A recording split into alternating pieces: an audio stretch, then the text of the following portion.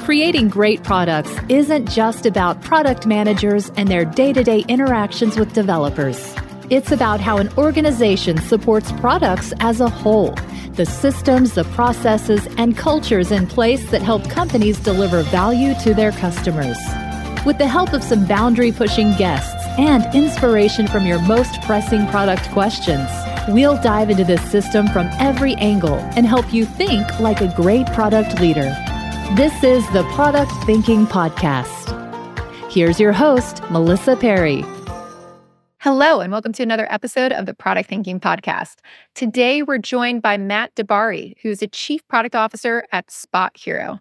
SpotHero is a growth stage company that is taking on a lot of transportation problems, and one of them you may have encountered as you try to find parking in a city. Matt is an innovative product leader who spent nearly 15 years in the industry, and we're going to talk all about SpotHero's growth, how they navigated COVID when people were out and not moving around so much, how they came back from that, and then how does he lead his product teams. But before we dive into that, we are first going to start with Dear Melissa. Dear Melissa is our segment where you can ask me all of your product management related questions. Go to dearmelissa.com and drop me a line about which question you would like me to answer on a future podcast. Here's this week's question. Dear Melissa, product startups get a lot of feedback from various avenues. There are mechanisms to gather feedback. However, what is the best way, tool, or mechanism to sift through and implement the feedback received? How do the best product companies do this? So there's always different types of feedback that you are getting when you do product management. And I think it is important to first kind of classify what types of feedback you're getting and where they're coming from and why they're important. So you might need to go sift through all the feedback in a product strategy push where you want to go and ask questions about certain personas, how they're operating, how they're not operating, who's going to be great for your organization or who's not going to be great for your organization. In this case, you might be sifting through all the feedback, trying to find trends, looking through key insights, and then you're going out to do more research. In other cases, you might have specific feedback about a release or about a product that you just put out there. The first step here is to contextualize your feedback. What type of feedback are you looking for? It's important not to implement everything that you hear from your customer. You have to think about in what context is this important. If you're getting a bunch of feedback that something is broken or something is not working for customers from a workflow perspective or from some feature that you have in a product, that might mean iteration at a team level, where you take that feedback and you say, hey, in a new version of this or in our next sprint or in our next release, let's actually try to solve this problem because we believe it will lead to X, Y, and Z metric. In other cases, you're doing a bigger product strategy push. And in that case, you might need to actually sift through all your feedback and try to figure out what trends you're seeing there. So first step here, no matter what, contextualize, right? Where are you looking at this feedback and what was it coming in from? And why did you collect the feedback? Did you collect it in sales? Did you collect it in an interview to ask specific questions? What were the questions that were actually asked? Typically, a lot of people are storing these in a repository, which I would totally recommend. Something like Dovetail is going to be really helpful because you can query it and start to get insights out of a lot of different research depending on the questions that you're asking. So first, store all the feedback somewhere, whether it's coming through sales, whether it's coming through your customers directly, surveys, whatever it is, store it somewhere. Then as you start to need feedback at specific moments, that's where you're going to start to look at the feedback and implement it. So for example, if you're planning a sprint, you might look at feedback around the product that you're looking at and say, can we solve that in this sprint? If you're looking at a full product, you might be looking at generalized feedback from that product strategy perspective where you're looking for trends in different personas, and you might need to go a little bit deeper or go through a lot of feedback to try to figure out what's going on there.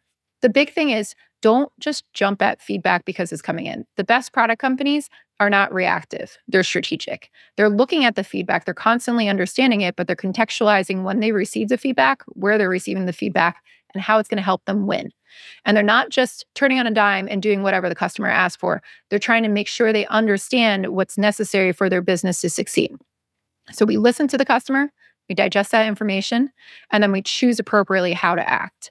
We're not just getting inundated with feedback all the time and jumping and reacting to it. So that's the most important thing that you could do as a startup, because if you start reacting to all pieces of feedback, you're going to become a custom software company and you're going to start to build things differently for every single client. And that's not a scalable software company, right? That's consulting. You don't want to turn into a consulting company.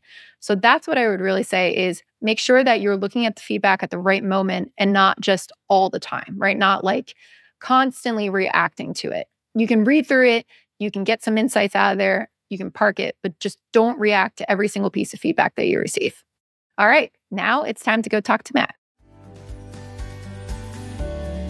Are you eager to dive into the world of angel investing? I was too, but I wasn't sure how to get started. I knew I could evaluate the early stage companies from a product standpoint, but I didn't know much about the financial side. This is why I joined Hustle Fund's Angel Squad. They don't just bring you opportunities to invest in early stage companies, they provide an entire education on how professional investors think about which companies to fund. Product leaders make fantastic angel investors, and if you're interested in joining me at Angel Squad, you can learn more at hustlefund.vc/MP. Find the link in our show notes. Welcome, Matt. It's great to have you on the podcast. Thanks for having me. Been listening for a long time. I'm glad to finally be on it. So you are leading the product teams at SpotHero, which I think is a really interesting company that is all about mobility. Can you tell us a little bit about SpotHero and maybe the journey of how it got to where it is today? Our co-founders started this after getting a bunch of parking tickets around Wrigley Field 13 years ago now. They were sick of trying to get home from the office and compete with all the Cubs fans and getting stuck on the street and getting tickets. So they figured there's got to be a better way to buy, reserve, prepay for parking and guarantee spots. And we grew from a little Chicago company to a nationwide company. And now we're in over 300 cities across all of North America. And you have a really fun growth story. I became introduced to SpotHero when I was working with Insight Partners, and Insight invested in you. I got very excited because there's a lot of cool things that were going on back in 2019. You had this ability for people to go and park and pay for their garages. I used that extensively in New York City when I lived there because we could never find parking. And it also helped me with figuring out how to move my car from one side of the street to the other, which I did every day. But you also had these physical components where you could go into garages and Bluetooth in and Bluetooth out. Can you tell us a little bit about from when you came into SpotHero until now, what's changed? What's different about it? Yeah, so I joined 2019-ish, right, when I think you were peeling off. But yeah, we had, at that point, aggressive labs plan, right? One of the most important things, and we still live by this ethos today, is give drivers the right of way, right? So, and one of the things we're really experimenting with the labs group was different IoT type devices to make the gate experience better, right? So instead of having to pull a ticket or scan a QR code, what if it just went up and down, right? Or what if we had things at the spot telling you exactly which spot to go to and cool things like that, which were all really interesting and cutting edge and a really cool thing to experiment with. And then COVID happened and you have to kind of reevaluate which of those things really matter and which of those things, as a mobility company, when people are told to stop moving, which of those things should you continue to fund? And some of those we did kind of pause and or sunset, which were, not the most fun decisions, but there's things that you have to do. And when those things come up. During COVID, I'm sure everybody knows this. A lot of places that relied on mobility or people getting out of the house or going to places, a lot of places died, but SpotHero continued to grow. You are still huge in North America, all over the place. What did you do to kind of refocus the company and ensure that you could survive COVID? One of the things, like, we were a big commuter business, right? To your point of like, hey, I work in New York, trying to get in and out of the office every day, having a spot where I'm pointed the right way down the right one-way street was really important. We were huge in commuter. During COVID, I love my product design team. We have a great set of researchers that were out doing a pulse check with businesses and people out. What are they expecting once, things opened back up? And what we heard a lot was, hey, I moved to the suburbs or to the exurbs. So if I do go to work, I will drive more. So we had this hope that, like, whether commuting will be hybrid or less, there'll still be a lot of people that are going to drive to some degree. But we did know that the signal was, hey, it's not going to be 5 days a week. It'll also be weird hours. So like the standard 9 to 5 or 8 to 5 parking is not going to be the future, right? Because I might want to be home for kids' soccer game or breakfast with the kids, whatever that looks like. So we had to start looking at, what else you're going to do, right? Because a lot of people bought cars. A lot of people still need to move around. And what we kept hearing over and over again was the drumbeat of, I don't want to spend as much time on physical goods. I want to see people, right? They yearned for people. So we leaned in heavily in like the revenge travel space, whether that was people driving to check out new cities or flying, depending on their comfort level.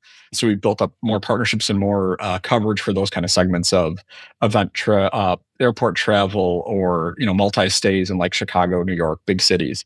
We also leaned heavily into the event segment because we heard everybody say, like, I'm going to start going to games, or I'm going to start going to plays, or hey, I try to have dinner with friends. So we started getting more inventory and getting more coverage at nights and weekends, other, non-commuter transient hours. And again, we started building that up before lockdown, shutdown started ending. So we were poised to kind of ride that wave when things opened back up.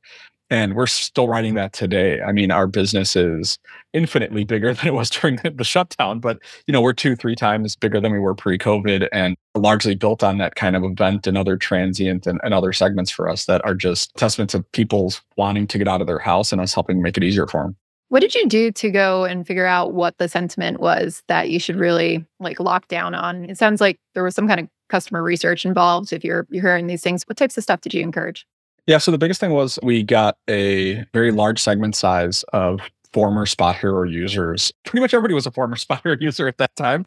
And we started sending them the same survey every 6 weeks and doing sentiment analysis on that. And then also just digging through the verbatims with some natural language processing just to understand like, okay, we're seeing these same themes coming up again of travel or wanting to get out of the house or sporting events. And then we also just, like I said, talked to our parking partners, talked to our event partners and started hearing about individual tickets for sports climbing up, talking to friends in the restaurant industry that were saying, yeah, we're starting to, hear and see from people about reopening restaurants or getting ahead of reservations and things like that. So it was a combination of mass quantitative and then also just qualitative conversations with a lot of businesses and kind of triangulating the two. And they were all kind of saying the same thing, which made that easy at the end of the day.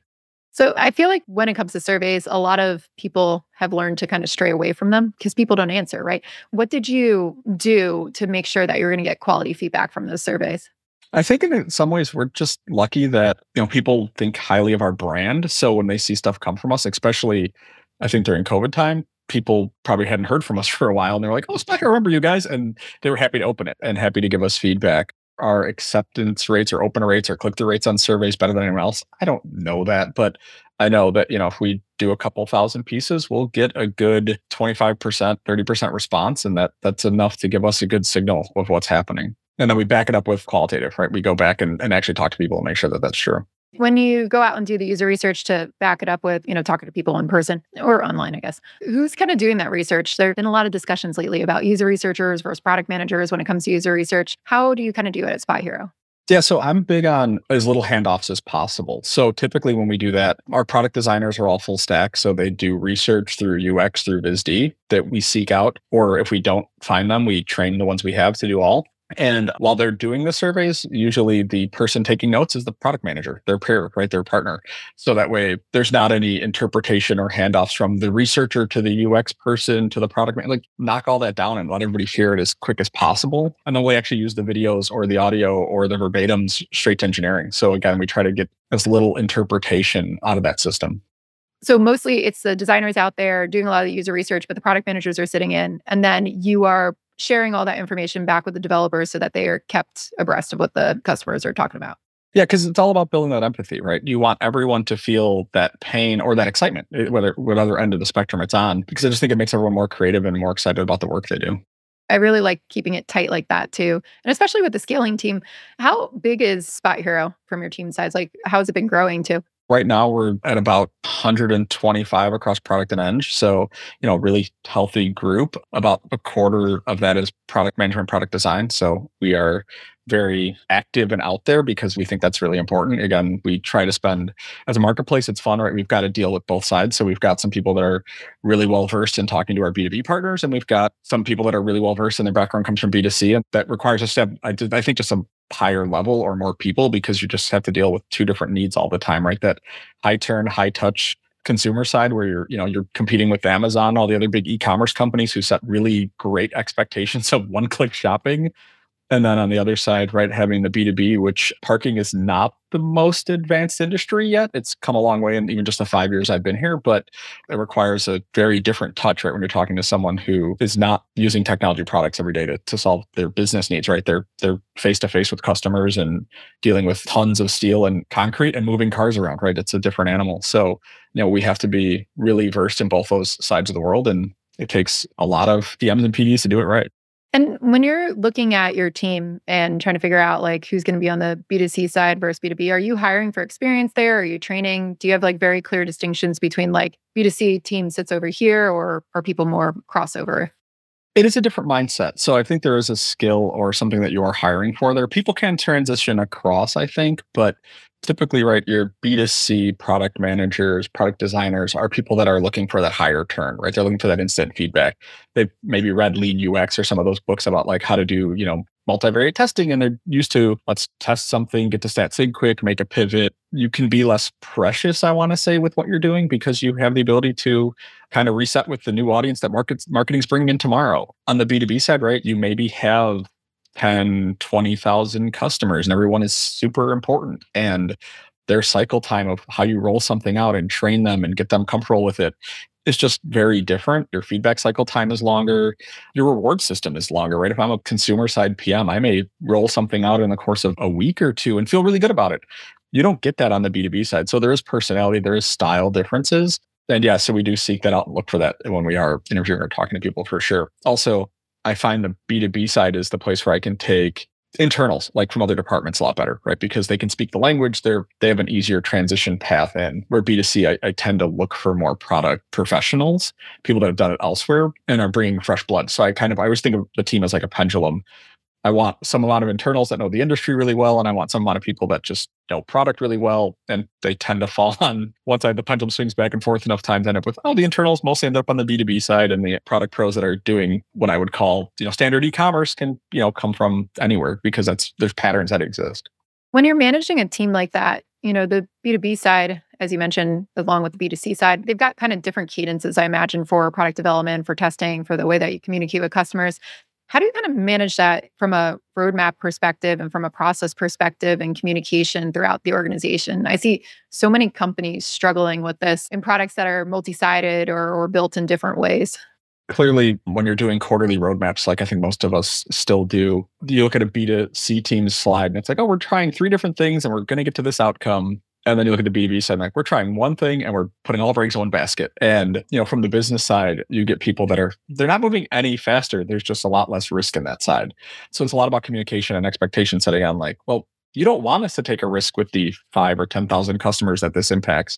You don't care if I take a risk with the 100,000 people that are going to see this test tomorrow. Like it's a different expectation setting, but it is hard when you put those slides up back to back and you're doing kind of an exec roadmap run through and they're looking and saying, well, that team seems a lot busier. It's different, right? The fidelity, the data accuracy is just so much more paramount on one side than the other, even just like the QA and testing. So it really just comes down to communication. The hardest part is actually when the teams work with each other because you've got a B2C team that's like, hey, I need this data or I need you to start getting this thing from our B2B side. I need you to get our operators to provide this. It's like, okay, even if I build it quick and roll it out and get them to all adopt it, that's a 3 or 6 month horizon. And the consumer side is like, but can I just have that tomorrow? And it's actually those teams that struggle, I think, the most with working because their time horizons are just so different. The business, you can get to understand it, but the teams themselves sometimes get lost in that. Or again, thankfully, they're very driven to their goals, but the other team's goals just have much longer time horizons. So that's where I feel the most pain. And it just comes with, again, trying to get them to shared understanding of what the other side's going through. And sometimes they help each other out. You get some awesome engineers that can work across the full stack and can go help and speed up on the other side or bring some creativity to the other side. Or you just kind of sometimes just go, well, we can use partial data and get halfway there quickly. But yeah, there's definitely a struggle there. That's one of I call the fun challenges of marketplaces is getting you're basically running a giant B2B software company and a giant B2C software company at the same time. And the challenges that I think are the most interesting because you get to do both. You mentioned you're trying to create like a shared understanding with people about how both these sides works. What have you seen work well to build that shared understanding? Like what tools do you use? My favorite things is getting them both to align on the same goal. So let's say I'll use a pretty standard example of we're trying to drive more ratings and reviews, right? So we want consumers to give us more ratings and reviews. We want to increase the percentage of those so the number that we see is more accurate and we can give more information to other consumers to make a better decision. But when you're starting to ask people to grade your other customers, right, you have to have a communication loop that lets them know what people are saying about them and making them feel like they have a way to respond to those or answer those. So each team may have a shared goal of getting some sort of adoption rate or their own individual goal of adoption rate, but their shared goal is actually the success of ratings and reviews. So how many people are looking at them, how many people are answering them, because one side can't go faster without the other, right? One side's not going to hit their goal if the other one doesn't participate. That's one of the beauties of marketplaces. If you really cut it horizontally from time to time, you'll start seeing that neither side survives without the other one, and you have to just find the goals that link those two sides together.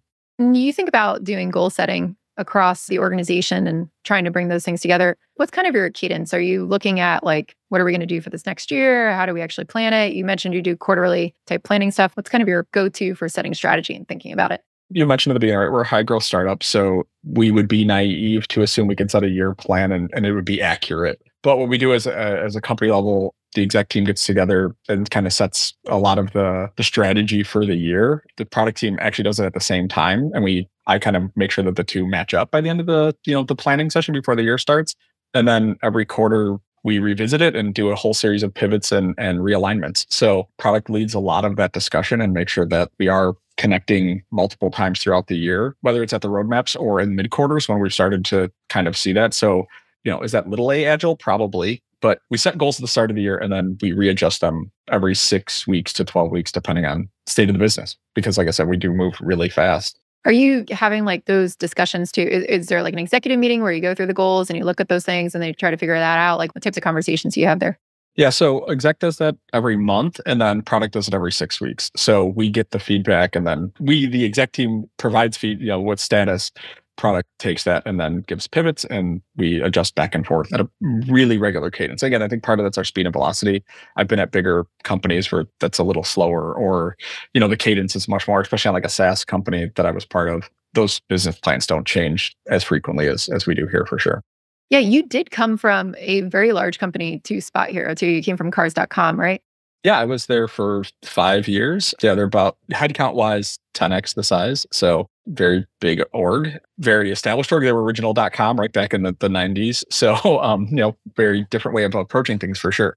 What was most surprising for you, moving from a large company like that to high growth company? One of the things that I learned and now I definitely look for when I'm hiring people is that when you're at a big established company, there's a lot of things that are just accepted as rule of law. So like, hey, don't challenge that. That's an established thing. When you're high growth, right? Not every decision, but every rule is up for debate because will it make us go faster? Will it grow us faster? Cool. Challenge it. Let's make a new decision. So there's just an attitudinal shift. But then the other thing I'll say is there's also just the availability of data and things like that, right? If you want to understand a customer base or look at what happened historically, right? There's probably a big analytics team, or you have maybe a bunch of people that are administering all your tools like Agile or Jira or Mixpanel or what have you. Then you go to a small company, like, oh, wait, that's my job. I have to go make sure that Mixpanel is plugged into Segment and that this is happening. And if I want the data, I've got to go make sure that I can go pull it, or I can find time on one of the few analysts' plate, the analysts that are stretched super thin, I can find time on their plate. So it's the resources that you have available, whether that's actual software or people, that you have to be just much more of a self-starter and much more of a go solve your own problems kind of space, because you just don't have all those extra people that are spending all day looking at those things. Or you're asking questions that are the first time they've ever been asked, right? Because when you're growing, sometimes you don't have time to stop and look in the rearview mirror. When you're big, you spend a lot of time on that. So sometimes you're asking questions that seem obvious, but no one's ever thought about them before. So now you've got to go create the whole library around it of research and data and everything else. So you've got to just be much more of a self-starter or be much more willing to get your hands dirty. And sometimes people, when you ask them that question and interviews, they're like, I haven't done that in 10 years. I'm going to opt out because I don't know how to do that anymore, or I don't want to do that anymore. So it's super fun if you love that, but it can also be intimidating if you haven't done it in a long time.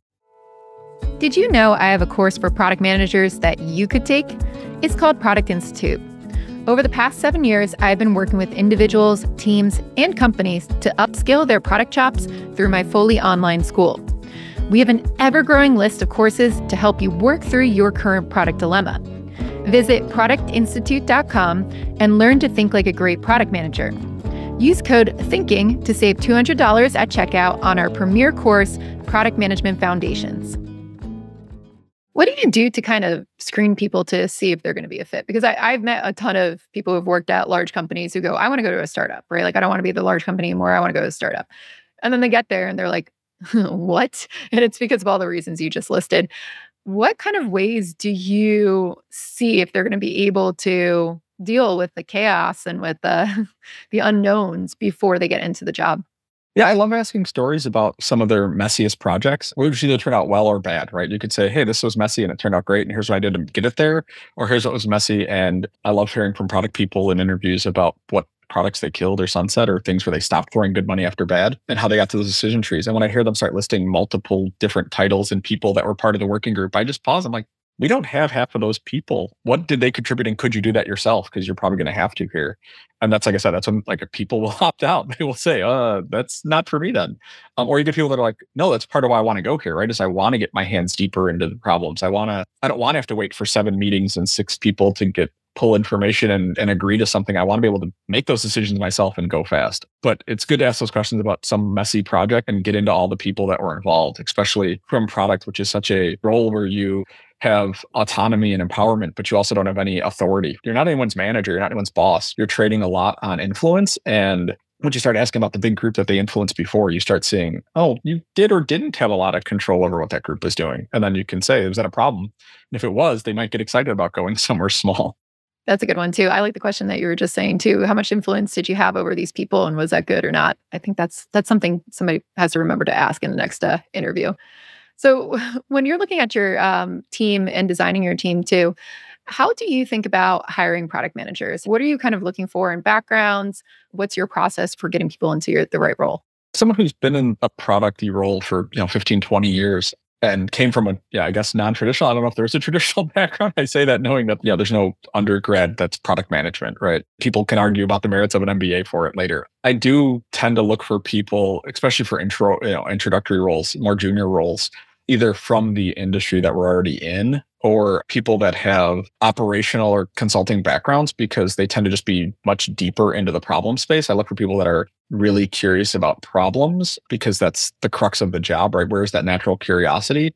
So I'll ask people things in interviews like, at your last job, what was something that you were super interested in and just started just pulling data and digging into on your own, right? Did they show that curiosity? If they don't have a good answer for that, because again, maybe they didn't have that I was an operations person, I didn't have that ability. I'll ask them, what's something you're passionate about that you taught yourself in the last couple of years, right? And I get wild stories about people that like, oh, I taught myself the drums or by just watching YouTube videos. And I'm like, there's that curiosity and that what I like to call the ability to learn.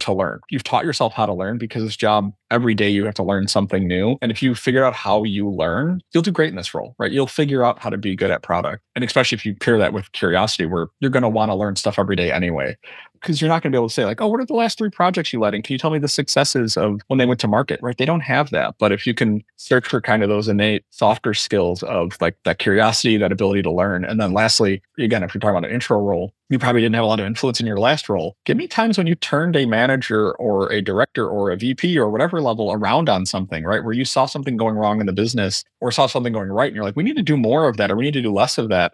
And you convinced your higher ups. Because I'm looking for people that have that ability to sell an idea or convince someone that's not in their direct line that we should change or do something different. Because that's this job every day once you're into it, right? You're working with a manager or a chief marketing officer or some VP of sales, right? And you don't have any control over them, but you definitely have to influence them. So, those are the kind of the softer skills that you seek out and look for that show that somebody's ready to kind of move in. And I tend to see more of that in operational people and some consulting people. You get a lot of it in salespeople, but then the reward system is completely wrong for them. And my history is when you find one that is cool with the reward system completely changing, they're awesome. But those are the ones that are hard to find for sure.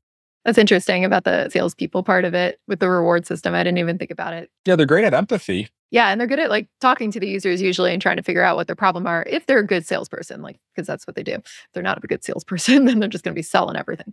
One thing that I thought was interesting was the consultants piece. I haven't actually heard a ton of people. I do actually think I've worked with a bunch of consultants who made great product managers, but I don't hear that from everybody. They kind of look at consultants, I think, as people who move from project to project. They're not builders. There's that kind of reputation in the industry for consultants. Why consultants? What have you found is good about them?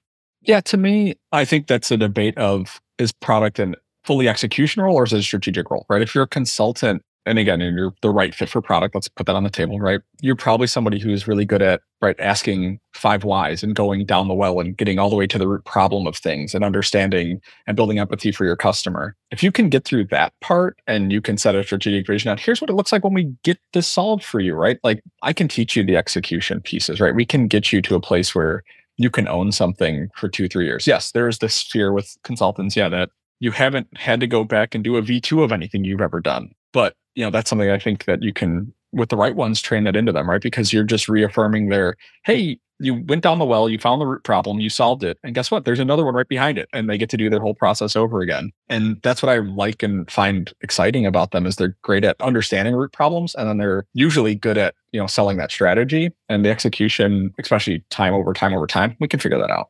What I really love about what you said was the execution versus strategic parts too about product management. And I do agree with that with consultants. Like a lot of them are used to really diving into what the problem is deeply so that they can go and then execute or build a strategy around things. So they ask a lot of questions, which I think is really important for product management. Some people only see product management as this kind of operational or execution role. And I think that's where some, let's say, angst in the industry about product managers, to put it mildly, is coming from, where we get people saying like, oh, product managers suck and they don't know what they're doing. I see that come from this like agile, this kind of holdover from agile transformations where everybody was taught to like go manage a backlog, but not actually put the strategic part on it. When you bring people in and teach them to be product managers, how do you ensure that they don't end up just as execution people, just as like owners of a backlog?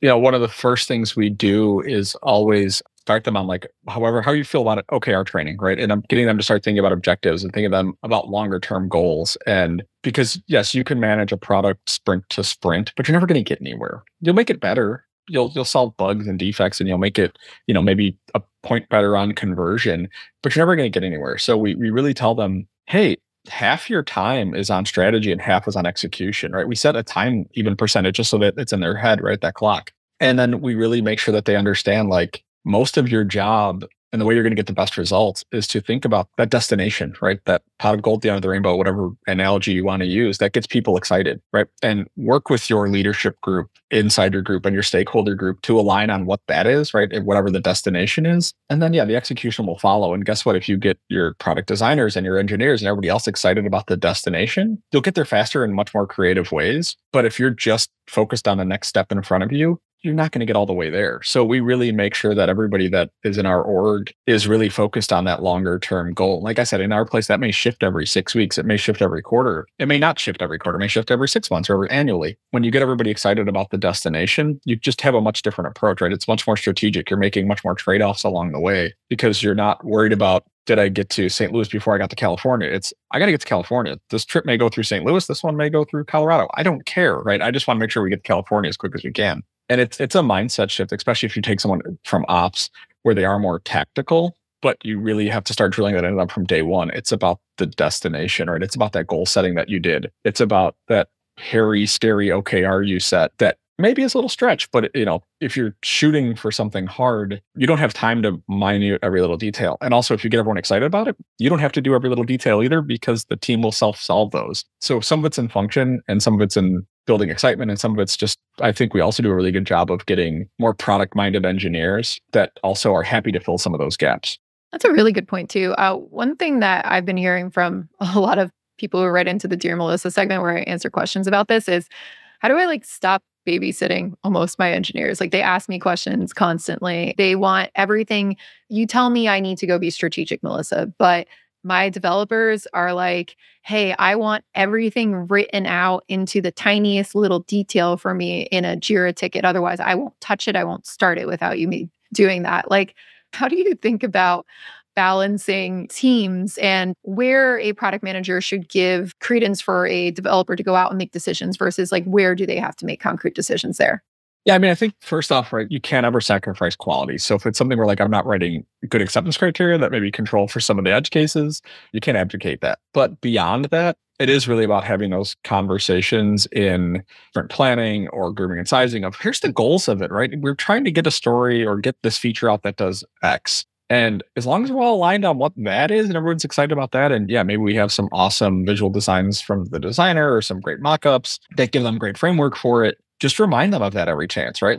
Does this get us closer to that? And it may take a little while of you asking that question. Do you need me to answer that to get closer to that? Does it need to wait for a cycle of me showing up to stand up? And then at a certain point, I'll even tell PMs to stop going to stand up, right? If that's all you're getting is these little minute questions that are not allowing the team to move faster, you become a bottleneck, stop going to things. Make the team kind of self-form around you. Because what happens if you go on vacation for a week? What happens if you have a baby and you're gone for 3 or 6 months, right? We've got to be able to survive without you holding everyone's hand. So start by just not showing up to every stand up and not answering every question, and instead answering it with the get us closer to the goal. And you'll get engineers that actually start getting excited by that want to have kind of some of the handcuffs off, right? And have some more freedom. You'll also maybe end up with some engineers that opt out, which is sad, but I think you end up faster for it. It reminds me of almost like therapy when they tell you like the learned helplessness of like you have your family or your friends, right? Like that person who would just call you for something that you're like, oh, you could have Googled for that. That's what it reminds me of, right? When the engineers are like, oh, can you come and like answer this little question? You're like, you could have figured that one out yourself, probably. But I like that. I think it's the same mentality. It's the same thing. Like I think a therapist would tell you is like, tell them they're fully capable of figuring that one out on their own, and then just do not keep feeding the beast, right? Like don't answer them. Do not give them the answer to it unless it's critical. Unless it's something that you do have to be involved in. But if it's something that they could figure out, let them go figure it out. It's not your job to tell everybody exactly what to do. And I think that's a difference too between like engineering managers and product managers, right? Like we're not supposed to be an engineering manager, and engineers have made it very clear that they do not want us to be engineering managers. So it's like we have to have that balance there where I can't tell you what to do every day. Yeah, and I think too, part of that goes to the partnership with the engineering manager, right? When I think of the trio of like the PM, PD, engineering manager, one of the first persons you have to sell on that goal and that excitement is that engineering manager, and then expect them to kind of fill that gap. And they usually will, right? If you get them, again, excited about the solution, they've seen much more than their engineers. They understand what good looks like or what great looks like. They'll fill that gap and keep it moving. I think that's a good way to look at it too. One thing that you were talking about earlier was getting product managers from different backgrounds in as a first-time product manager. Now, I'm sure there's a lot of people out there who are not in product management yet. And this is super frequent question, right? How do I break into product management? So when you're going out and deciding like, hey, I can actually take somebody in and train them for this, what's that process look like? Are you putting a job description out there? Are you looking for people inside the company? Did you network with people? Like, how would you advise somebody out there to get noticed for this job or put themselves out there in the right way? For me, I have a hard and fast rule. This may not be for everyone. I always give internals a week or two before I post outside, right? And I make it very clear. I want to see someone inside grow into product, right? I mean, I'm passionate about the industry. I'm passionate about product. I want to see more people get into it, right? I don't want to always fill every role with someone that's done it before, right? I want to grow the numbers of us out in the world. So I always make sure that internals get a week or two, whatever I can tolerate before the speed of the placement has to be, and give them a chance. But what I will say is the ones that tend to do well are ones that have found ways to spend a lot of time with the product manager already, right? Whether that was job shadowing, they're people that have reached out to me and asked me for mentorship, or, hey, what podcasts or books should I read to start thinking about this? Because I'm interested in my career planning. I do mentor outside of the companies I'm in. So I do kind of have a little bit of a network of people that I pull from, or I will reach out to friends around me as well. If I do go outside my, the four walls of SpotHero that are, leaders of other companies, like, hey, do you have anybody that's interested that, I've got an APM job opening up, associate product manager level, and do you have anybody that maybe was an intern for you before or something like that? So definitely, if you're interested in getting in, make it known. No one's gonna if you're at a good place, no one's gonna tell you no, right? They're not gonna say, hey, can I ride shotgun on this project and learn something about it? What's a good podcast or book or blog? Or, hey, can I just pick your brain on something? Or, hey, I've got this weird project coming up. Is there a different approach I should take? Trust me, PMs have tried everything. We'll have some suggestion for you, and then to start showing your interest. So like the number one thing is just show some interest. And then number two is spend a day in the life, right? Do some shadowing, find a day where you can sit through a grooming and a sprint planning and feel some of that fun and pain of those meetings. And we'll notice you and we'll start letting you into the door more, right? Or, hey, we need somebody to find some data on this thing. Can you go look at that? Because it comes actually out of your department. And, you start finding the people that are able to self-start a little bit, which is a big part of the role. And then when the openings come up, your name's already at the top of my list before we even opened it up. Really good tips for people out there who want to do that. So thank you so much, Matt, for being with us today. If people want to learn more about you, where can they go? The best thing is just go to my LinkedIn page, send a note, send a connect, and I'm pretty active on there. So I'm happy to help answer questions about product or even entertain some mentorships or anything else for anybody that wants to get in or just want some tips or tricks.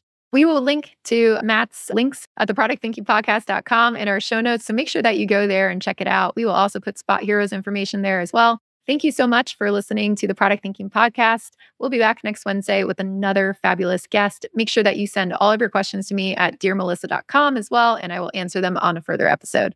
Thanks for listening.